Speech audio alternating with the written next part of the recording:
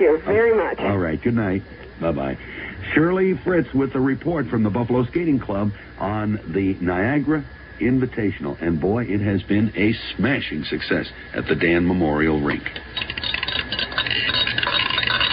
Legalized gambling is coming to Western New York.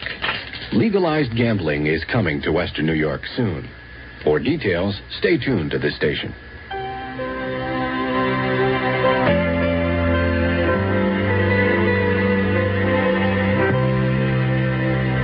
Again, Anne Murray.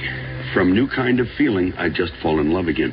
It's 16 until 11. We have 39 degrees. You're on the Stan Barron Show. Our extended outlook, with a little more time to tell you about it, says it'll be cool through the period Tuesday through Thursday. A chance of a few showers or flurries on Tuesday, then partly sunny Wednesday, cloudy on Thursday. We will have highs around 40 Tuesday and Wednesday, and in the 40s on Thursday.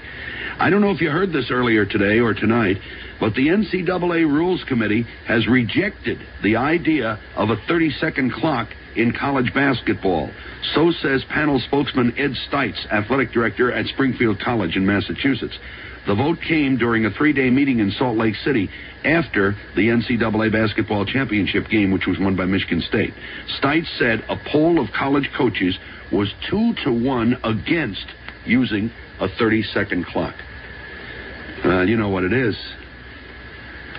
They want to be able to stall and play that four-corner offense. The Denver Nuggets have placed forward George McGinnis on injured reserve. McGinnis, who's helped the Nuggets take over first in the NBA's Midwest Division, suffered an injury to his left ankle in the third quarter in last night's win over San Diego.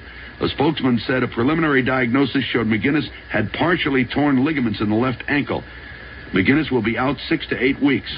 Rookie Jeff Crompton was activated to take McGinnis' spot on the Nuggets roster. In about 3 minutes, we will have for you the 7th at Batavia Downs, leaving us the 8th, 9th, and 10th to grab, along with our recap in the final hour of the Stan Barron Show. And in the final hour of the show, we're going to give you our final question of the night. It'll be a sports question, and I'll tell you now it'll be on pro basketball. And we'll have another pair of tickets for the Thursday night performance of the Shrine Circus to go to the winner. And Monday night, 3 more pairs of tickets to give away. Hey, don't you miss Clint Buellman with Sunday Morning Nice and Easy tomorrow. And then Linda Pellegrino, she'll keep you up on all the Sunday afternoon sports. And then Larry Hunter from 5 to 9 is going to feature on the WBEN Hall of Fame the April Fool giveaway. He'll try to fool you by giving the wrong name of an artist or title of a record.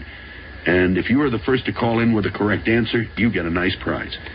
That WBEN Hall of Fame on Sunday is becoming a very, very big show because Larry plays a lot of music that you don't hear elsewhere.